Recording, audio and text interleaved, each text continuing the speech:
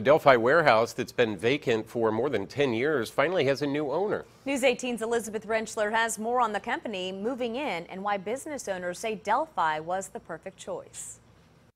Since 2003, this warehouse on Northwest Washington Street in Delphi has been sitting empty, but that's all about to change. We're just really excited to be here. It's a big step for this company. Tuesday, it was announced that Next Day Container would invest $1.4 million into the building. The company, which began in Logansport 14 years ago, cleans, remanufactures, and recycles bulk containers. We bring the totes in from various customers, recondition the totes, get them back in a usable condition, and we resell them to our customers. Co-owner Ken Mushin says the company decided to move into the vacant warehouse as it provided more space. The warehouse was previously the home of Globe Valve, which was part of the Delphi community for nearly 65 years. A lot of that was just like Peters and Remington, a lot of that was closed down and shipped overseas.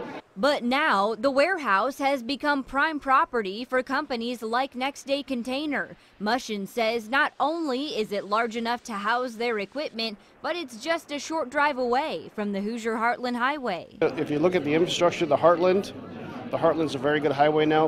We're able to get trucks in and out very easily. Plus, we're kind of centrally located within the state to meet all of our customer requirements. Not only is Delphi a good fit for the company, but Mayor Randy Strasser says welcoming new businesses is something they continue to strive for. As we do things with downtown revitalization, being able to have business here and those workers not only working here, but living here and doing business here, it's all part of the process, and we look forward to being partners with them. Mushin says the warehouse is expected to be fully operational by February of 2015. About 10 to 15 new jobs will be added by 2017.